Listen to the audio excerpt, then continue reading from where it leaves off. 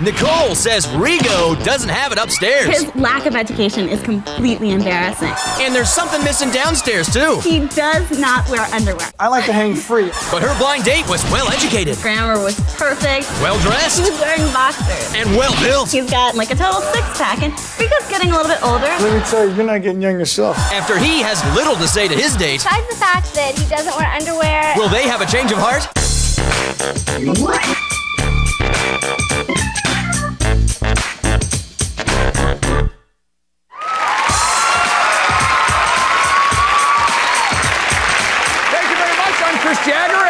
Welcome to Change of Heart. Today's couple, let me tell you about them. They met at a club last New Year's Eve. He saw her from behind, and her adorable, her adorable rear end set his fireman's instincts ablaze. Well, she noticed him noticing her, and being a student, of course, she took note. Now, by the time the ball dropped, their lips were locked, and they've been burning for each other for the past 8 months. Please welcome Nicole and Rigo Ariano.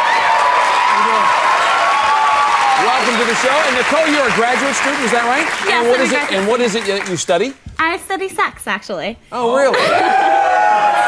I study interpersonal relationships and the sexual encounters therein. Everything from how alcohol affects sexual inhibitions to condom use and even arousal. How about that? So I'm thinking, Rigo, if this is what she's studying, you got to be the happy beneficiary of all those exams. Let me tell you, I give her 5 books. in bed.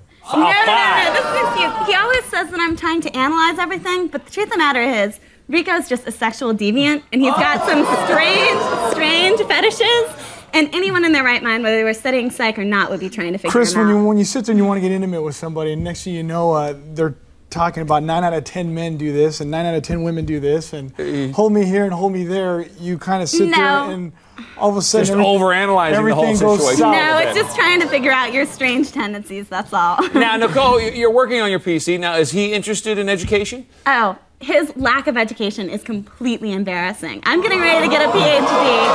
and he can't even use a sentence without using a verb in the wrong context, in the wrong tense, and we can't carry on intellectual conversations. Rigo, bad sex, bad sentences, you're just not doing good here. No common sense whatsoever. Well. Let me tell you, she's too naive, and at the same time, she just book smarts, but she has no common sense. Well, and that can be a problem. Nicole, what about Rigo when it comes to jealousy in the relationship? What's he like? He is the most insanely jealous boyfriend I think I have ever had. Okay, wait. I can't go out with my friends if he can't come out with me. These girls look like Baywatch. They're 6-foot blonde. Well, no wonder he wants to go out with you. They're all fake, and at the same time, they go out and they get everything free all night long. So you think they're a bad influence? Very much so. No, all of them have boyfriends, and their boyfriends are perfectly fine with them going out. They say they have boyfriends. Now, Rigo, besides the fact that she hangs out with these women, has she ever given you a reason to justify all that jealousy? Let me give you an example. About 3 months ago, she went back to Europe to do research on condoms. Mm-hmm. I was supposed to go with her, but due to that, this is really the fire season right now, and I'm really in demand.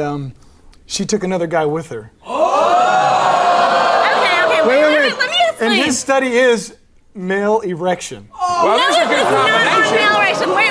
Male erection and condom. It was not. No, it was arousal. He was studying arousal, and I was studying condom use. Erection. There's a likely explanation, I'm sure. Rigo, what about the fact that you're a fireman, and this is a busy season? Is she understanding about what you do? I get more excitement out of fighting fire than with her because she's so by the books. It's just unreal. What's the point of being in a relationship, though, if you can't see your boyfriend or the person you're with for like 3 weeks? I just don't understand When that. duty calls, I go. At 3 weeks at a time, some long extended time. You have your choice to work overtime or not. All right, Nicole, let's talk about habits in the relationship. What would Rigo's most disgusting one be? Oh, he does not wear underwear. Ever. And he wears That's not necessarily disgusting. No, he wears really tight jeans, and you can see everything, and he's a firefighter, and he's running. You just think he'd want some Let's support. be realistic, Chris.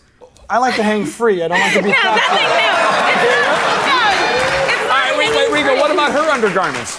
What about hers? Let me tell you, she wears all these lingeries, and 9 out of 10 women wear this to get their husbands aroused or their boyfriends, and it just doesn't work. I've never heard a man complain about a woman wearing nice lingerie, okay?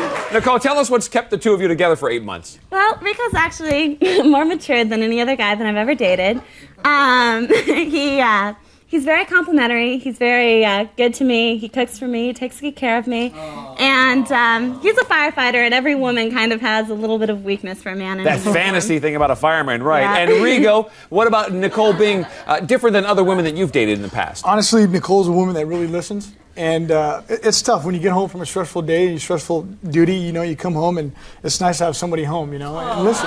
Nicole, why come on the show and do this? Well, I'm actually getting ready to go over to Oxford to finish my Ph.D. studies, and Europe's a far, long way away, and I just want to kind of see whether or not this is worth hanging on to or if it's time to kind of move on. Gotcha, because that's definitely major long distance. Now, when we come back, we're going to find out why Rigo would have preferred facing a fiery death over facing his date, so stay tuned. All right,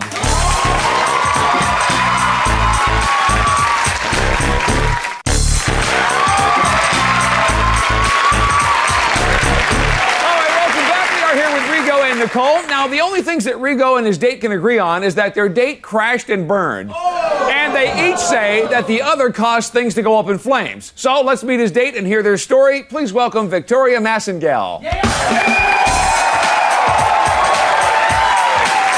Hi, Victoria. Welcome. Of course, you know Rigo. Have a seat. Now, Rigo, I said earlier you would have faced fiery death over facing Victoria. Why is that? There was no chemistry whatsoever. I mean, when I got there, she was dressed like she was going out to like the prom or a nightclub or something. You told me that I looked great, and in fact, when I was only doing it to be nice. Rigo, did you actually have time to take off work to go on the date? There was about 110 fires going on in California, and I ended up taking a half a shift off. My supervisors or captains were pretty upset about it, but I went ahead and did it and thought it, try to have the best time I could. And let me tell you, no kind of gratitude whatsoever. And boom. So, Victoria, let me get your side. How was he dressed for this date? He was pretty much a slob. He was wearing jeans and a t-shirt. We were going to the Hollywood Bowl. You know, I spent a lot of money on the tickets.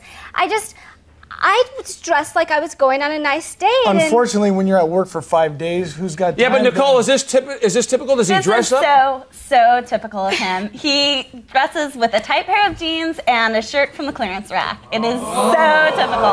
I completely understand. So you're in agreement with that whole situation. Rigo, what about talking with Victoria and having a conversation with her? Talking to her was almost like talking to my sister. I mean, it was like counseling. I felt it was like I should have paid her money to listen to tell my problems about my girlfriend.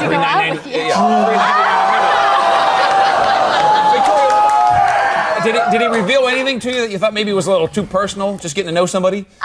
Besides the fact that he doesn't wear underwear and that some woman paid him $1,500 That's a to be a male escort once. $1,500? Wait.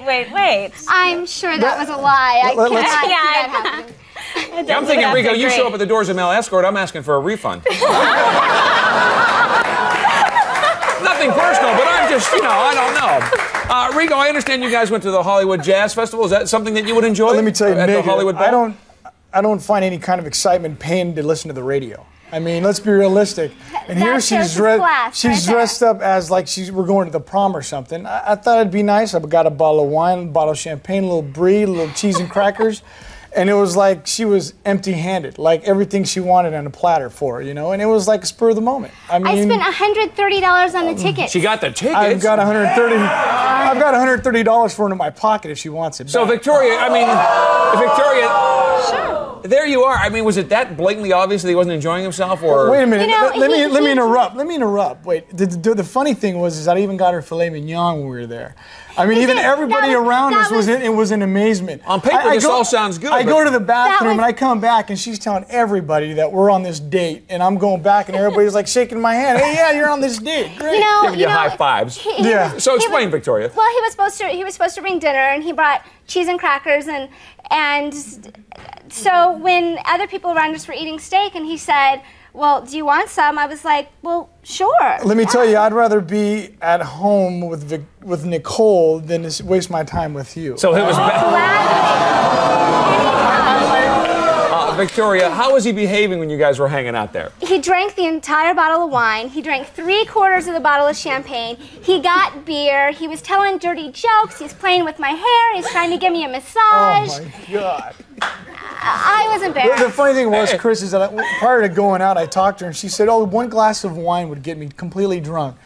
This little woman can drink. Let me tell you. She can drink like no other. Let me tell you. Well, you weren't doing too bad yourself. She was even sipping wine with the people next to But Rigo, what us. about the fact you're hanging out with her? Was it obvious? Was she making it obvious she wasn't interested? Like I said, it was like going out with my sister. There's just nothing. No chemistry there at all. Not at all. Now, Victoria, so he was doing all this drinking. If he drank that much, you had to drive home, right? Right, I drove home. It's been a while since I've driven a stick shift, so it was a little Almost jerky. got into 2 accidents. But, excuse me? Well, she had to drive, though. He kept popping it out of gear. I'm trying to drive. He keeps popping it out of gear. Maybe I was if like, you would have put it listen. in gear, nothing would have happened. I was like, listen, I just want to get home. I just want to be safe. I just want to get away from So, Victoria, him. you finally get home. You finally get home. Describe that scene. I'm taking his stuff out of the picnic basket, giving him his stuff back. He takes the crackers and chucks them in my neighbor's yard. I was like, what are you doing? Nicole, how do you feel that, he's over there, he's, I guess, a little bit tipsy, he's throwing crackers? I honestly don't understand what could have, I have no comment. Just not the guy that you know?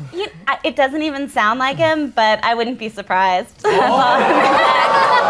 Now, Rigo, when you had to say goodnight, were you guys alone at that Chris, point? let me tell you, when we pulled up in front of her apartment, she says, there was a guy waiting for her on the sidewalk. So kind of weird. Exactly 10:30, we pull up and there's a guy standing there. And Victoria, who was this guy? It was my next door neighbor. I did a U-turn and they were lip locked. I made an excuse. Lip locked. I made an excuse to go to the bathroom. I called him. I was like, Chris, please rescue me. I was so happy to see him. I gave him a hug. I didn't. Right, you needed somebody to save you at the very end of the day. Exactly. He's your safety I didn't valve. want him to come in. It was obvious. He was like, well, do you want to go to a bar? Do you want to drive around a little while? And I Well, was let me like, ask no, you I this. just wanna go Obviously, home. you didn't have a very good time with this guy. What do you think Nicole sees in him? I have no idea. Okay. Because there certainly wasn't a whole lot going on with the two of you, that's for sure. All right, well, Rigo was busy fighting with his date. Nicole was busy kissing hers. And we're going to hear all the dish when we come back. Stay tuned.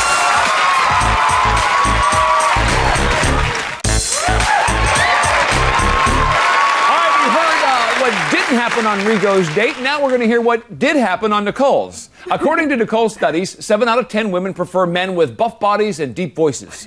Well, Nicole said she needed only 2 things to give her date a passing grade. She wanted a sexy scholar who loves his Calvins. Please welcome boxer babe Rick Smaltino.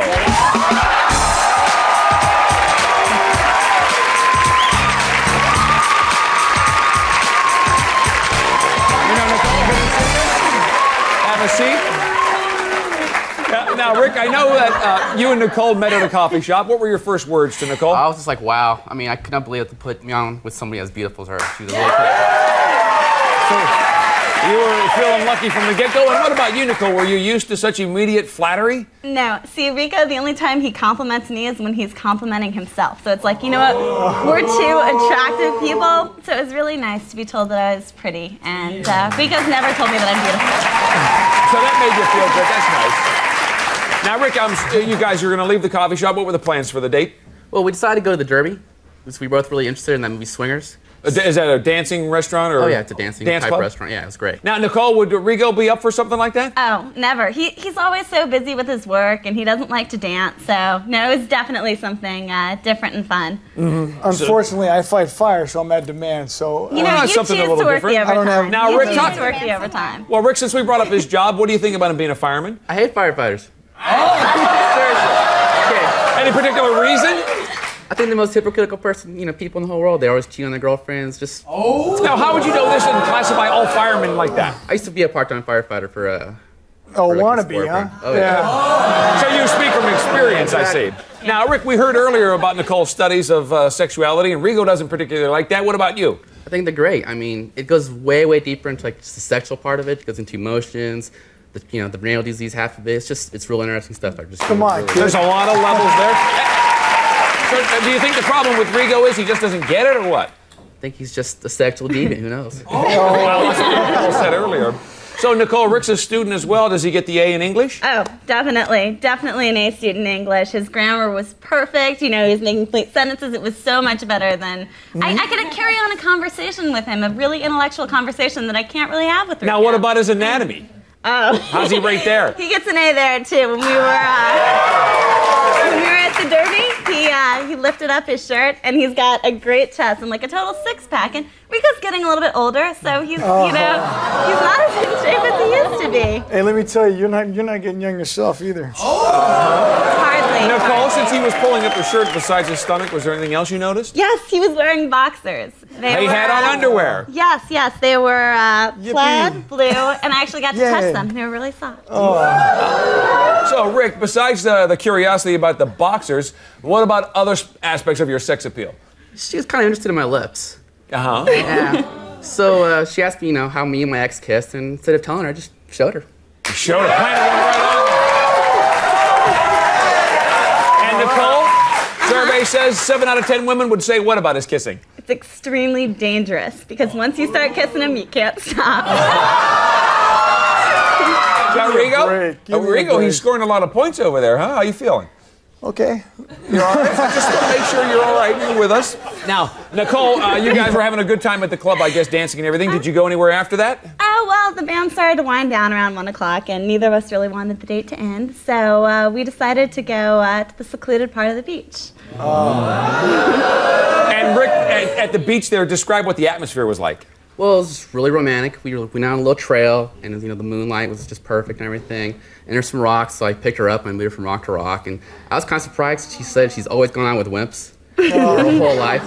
So. I hope you had a back brace to pick her up, buddy. Oh yeah, it's just I'm just in shape, bud. Oh my God. I'm just in shape. I bet you are wannabe. So it was like, I moved her. We went to the rocks and. So this is nice. And Nicole, you're in this romantic atmosphere. Did it lead to some more romance? Oh, of course. I mean, the moonlight was there and everything, and we started kissing and we 9 out of talked 10 a little. men what? No, we we just started kissing. We talked, and neither of us still wanted to leave. So before we knew it, it was 4 in the morning. So now it's 4 a.m. I'm thinking, Rick, you got to be a little bit tired at this point. So a quick goodnight kiss and I that's really it? didn't want the deal to end, or your date, right? So what I decided to do was I said, okay, when we get to the car, we're just gonna make a deal. We're just gonna one quick kiss and we're out of there. Well, one quick kiss turned into about 1 million. We just couldn't stop kissing. So. Oh, it just continued. Yeah.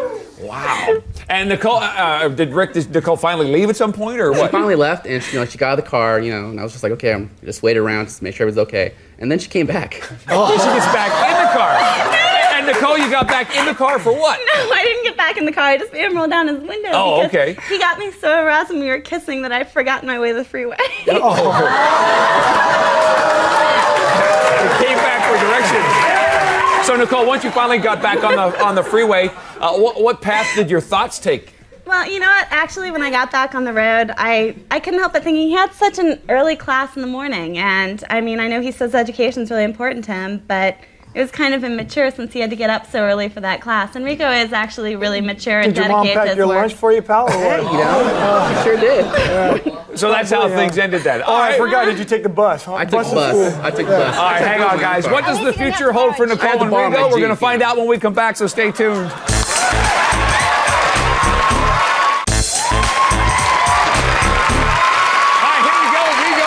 Came here because they're about to be separated by a continent and they wonder if their relationship can actually survive. So before Nicole leaves for London, we sent them both out on dates to see whether or not they'll be sending each other love letters long distance. So here we go. Rigo, we're going to get your decision first. You've been with Nicole for about 8 months now. It's clear that you had a really bad date with Victoria. Things just didn't go good there. So I got to ask you, do you want to stay together with Nicole? Yes. He says yes, stay together. But Rigo, I want to know this, that you're learning anything from the experience by going out with Victoria. You know what, honestly, Chris, it's a jungle out there, as you can see. And I guess Never had complaints before. I guess maybe I should just go ahead and take some time off from work and spend time with the ones you care about. Gotcha. That makes a lot of sense, Victoria. Obviously, you're relieved that you're done now. Yeah. Okay, Nicole, let's go to you and get your decision. Rigo says he wants to stay together. There you were with Rick. You had a really romantic time. There was a lot of kissing going on. The date went on, but what do you say? Well, you know what? Going out with Rick just made me realize that I was settling with Rico, so I've had a change of heart. Rick, does that work for you? Rick is okay with that. All right, while coming on the show, Rigo, hopefully you learned that you do need to give your relationships a little more time next time around. All right, that is our show for today. Thanks to Rigo and Victoria. And good luck to Rick and Nicole. We'll see you next time on Change of Heart.